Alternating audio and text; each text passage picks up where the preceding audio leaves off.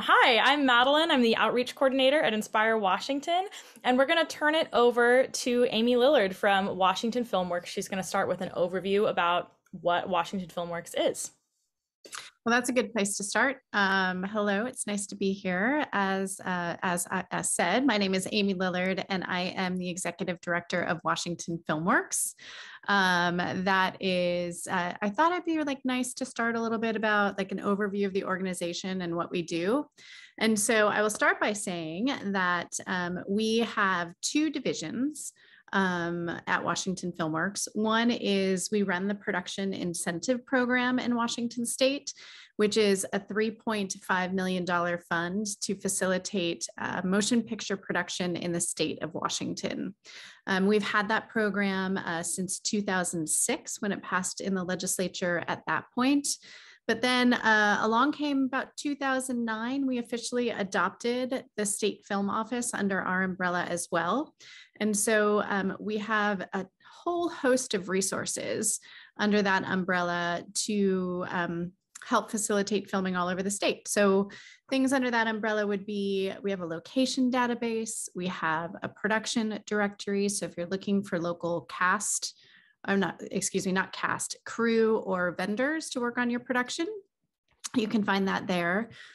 We have film liaisons all over the state. So basically, if you have a question about filming anywhere in the state of Washington, we have the resources to help you figure it out. So in addition to that, we have a partner organization called WhipSmart, which is a trade association to support creative workers in business. So if you haven't had an opportunity to check that out, it's got a bunch of resources for creative people working in the industry. So I think my next, I guess we're taking questions along the way. So if you have questions, I'm happy to do that, or happy to launch into what we're doing in Olympia this year. So hello, everyone. So far, we don't have any questions in the chat, but for everyone, just make sure you drop those in throughout as they come up. We also have some new people who just joined. But yeah, if you want to go ahead and get started with an overview of the bill, and then for those of you who are watching, if you have any questions, just drop them in the chat and Amy will get to them. Okay, great. So we have introduced during this legislative session two bills, one in the House and one in the Senate. The House bill is House Bill 1914, and it's Senate Bill 5706. And there's several things in the bill that we're aiming for. And most notably, we are looking to increase that $3.5 million fund to facilitate production in the state of Washington to $20 million a year, a significant increase. And there's a lot of thought that has been put around why that number. I get asked a lot, for those of you that work in the film industry or are familiar with the film industry, these incentives factor into how people make decisions about where to make projects. As long as I've been doing this job, people will call the office, and when they call the office, the first question we always get is this incentive program. So we currently have 3.5 million. It is the third smallest fund in the country. It has never seen an increase since the program launched in 2006. And most recently, the Oregon, our good friends Oregon, right down south, increased their incentive from $15 million a year to $20 million a year. And Montana moved from $10 million a year to 12. We can always talk about that little place north of us called Vancouver, BC, which has that limitless incentive and generates a ton of work, obviously, each year. So we are looking to be competitive, to be able to do the work that we want to do. So again, there is a House bill. It's being prime sponsored by Representative Marcus Riccelli out of Spokane, and in the Senate, it is being prime sponsored by Lisa Wellman, who is from the 41st. And they've been great supporters. There's some other things in the bill too that are that might be of interest to this group, since you guys are great advocates too and kind of know what you're doing on that front. We are making some changes to the board structure What's really funny is that when we started this program way back in 2006, we were talking about movies of the week for television, right? Nobody really ever talks about, we talk about streaming services, we talk about streaming platforms, we don't talk about movies of the week for television. So those board positions were aligned with some older positions within the film industry. So we're updating that.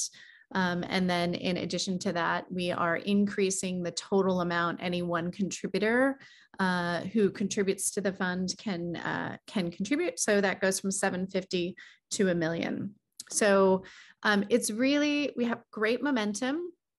We have had hearings in both the Senate and the House so far. So, what is today? Today's the 26th. So we got voted out of the Senate committee, and we are now moving on to Ways and Means. We had our first committee hearing in the House, which was yesterday. It all feels like a blur. It's all moving so fast. These short sessions move so fast. So I'm it's amazing that we're just in week 3. And so we are in the House right now, and we had our House committee hearing yesterday as well. So we're hoping to get voted out of that committee shortly. So again, just one of the reasons why we think that this is so important is, the legislature is talking about wanting to support Washington's creative economy. And we keep saying film is a really great way to do that, right? As many of you are likely familiar, when you go onto a film set, it is this microcosm of the creative economy. You have music people, you have camera people, you have costume designers. So it's this microcosm of all kinds of different creative people. And so we're saying if you really want to support the creative economy, here is a program that has a proven history of success. It is, gathers a lot of creative people on set and provides family wage jobs. And so, it is just underfunded. And that is what we're talking about. So we're hopeful, and we're fighting the good fight, as I know everyone is on Inspire Washington's entire agenda. So I'm happy to answer questions, or it's in the chat. I have meetings coming up next week I should probably read it. I have meetings coming up next week with District 12 reps. Any specific talking points regarding the North Central region? Thank you for that question. And thank you for thinking about us in that conversation. One of the things that we are particularly excited about is the fact that we are doubling down on the opportunities for film production in rural jurisdictions. So outside of our 2 production centers. And what came out of the Senate bill is that we put an enhanced incentive. So the way our program works is you get a return on what you spend in state. If you film in a rural jurisdiction, you get 10% more, right? So that's one thing that we're going to do. The other thing that we're really excited about is it gives us the legislative authority to build the infrastructure around rural filming. So it'll give us the opportunity to developing permitting processes, and it gives us opportunity to do things like work with our film liaisons and get more collateral in our location database. The beautiful thing about working outside of the production centers is it's not always driven by the incentive, right? It doesn't have to be an incentive project. We see a ton of work that goes, into areas all across the state that are things like commercials. You can have a national commercial go into a community and drop $150,000 in 6 days, right? So it's all good work. And so as we think about building out the infrastructure in rural Washington or outside of the production centers even, that's the kind of work we're thinking about driving initially. So we're really excited about that. For those of you that know elected officials, we had a great collaboration with Senator Shelley Short from District 7, which is just north of Spokane. And she was wonderful to work with. And, she was the one who advocated so much to get that in the bill. So I was really excited about that. Is there any other questions? I can't. Oh, there we go. I've actually got one. Great. So I am a constituent, well, was, but I'm pretending I am now still a constituent of District 41, and I'll be meeting with our representatives. And I know Senator Wellman is Mhm. co-sponsoring this bill. Is there anything that you think would be helpful for her to hear from her own constituents? Or do you think that because she already is co-sponsoring and she supports it, that we should focus our efforts on other issues? That is a great question. So one of the resources that I can point you to on the Keep Film and Wa website, keepfilmandwa.com, we have posted, just for reference, who has supported film bills in the past. So it's always great when you can walk in as you are talking about and know where a person sits or like what their feelings have been about a certain topic, right? So we have that list on the Keep Film and Wa website.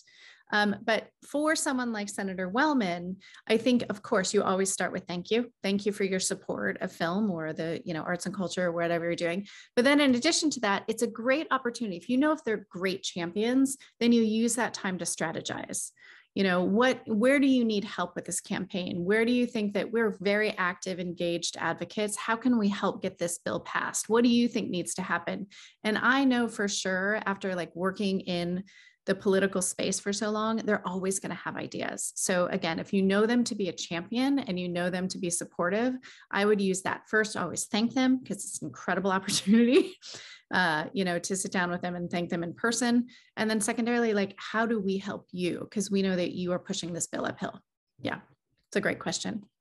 Great, thank you. And I'm for everyone here in the audience, I'm going to track down that link to that list on the Keep Film and Wall website, and I'll drop it in the chat shortly. That's great. That's great.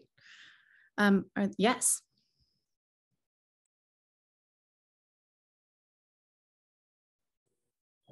Can you hear me okay? Mm-hmm. I'm Catherine Marceau. And I was interested in this bill because my son is going into learning film in college now. In addition, we also are doing some underwater filming as part of an aquarium project of our local waterways. But I was curious, in looking at film schools in Washington,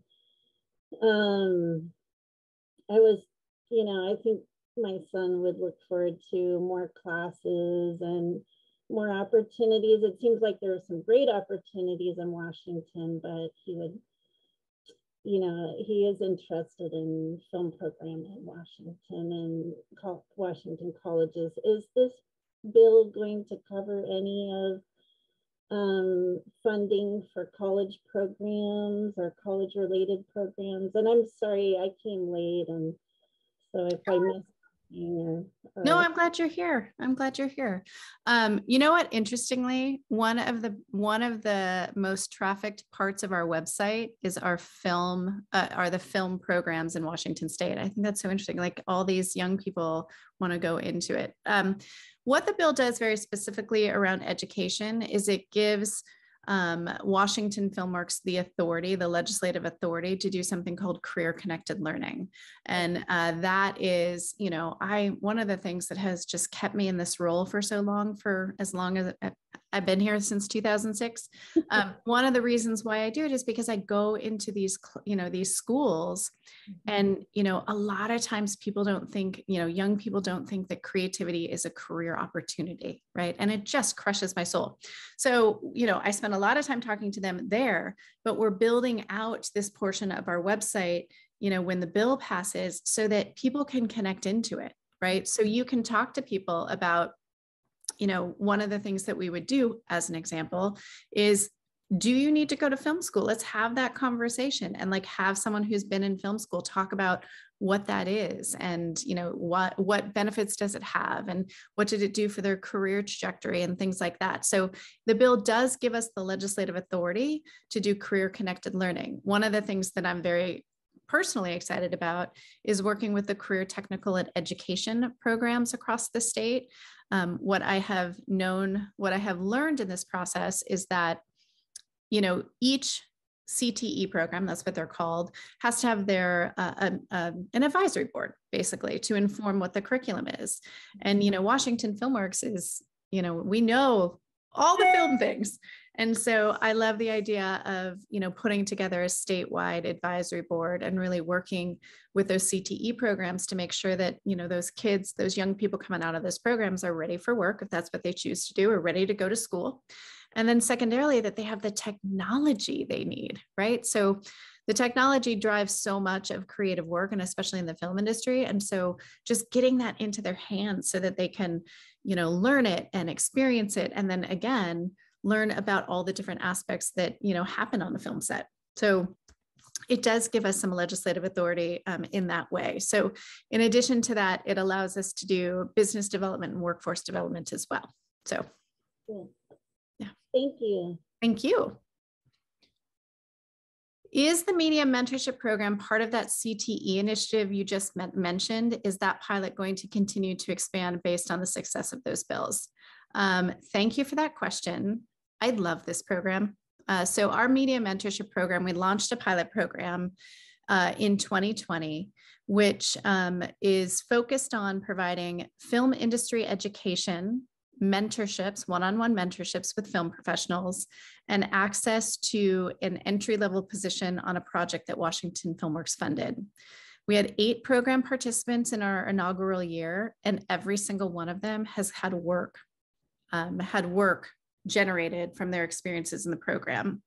All of this work is centered on providing opportunities from people who are from marginalized communities. So the bill that we have introduced in Olympia allows us to expand that program in meaningful ways, right? So one of the things that we would anticipate doing when the bill gets passed is moving out of the production centers. That program in its inaugural year was around the production centers of Seattle and Spokane. If the bill passes, we would anticipate going into places like Yakima and Bellingham and all the other places where these students are, and connecting them to content creators within their communities. That's the idea.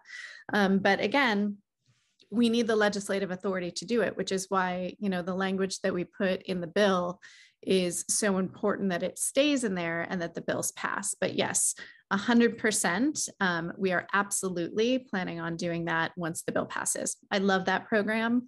And I sat next to one of the things that we did is we brought all of the participants to the Seattle. Well, we offered the participants to participate in the participants to participate. That's a 5 o'clock hour conference. That's a comment. That each of the participants were invited to come to the Seattle Film Summit, and we went to lunch. And one of them, we were asking for feedback on the program, and they just said, it means so much to me to sit in a conversation and see people and talk to people who are in this industry who look like me. And you know what? That means something, and it inspires me to work harder and to do the important work that needs to be done to, knock down those structural barriers that exist in the film industry. And I'm really excited about expanding that program 100%. So thank you for that question. I'm so excited that you knew about that program. Love it. So are there other questions?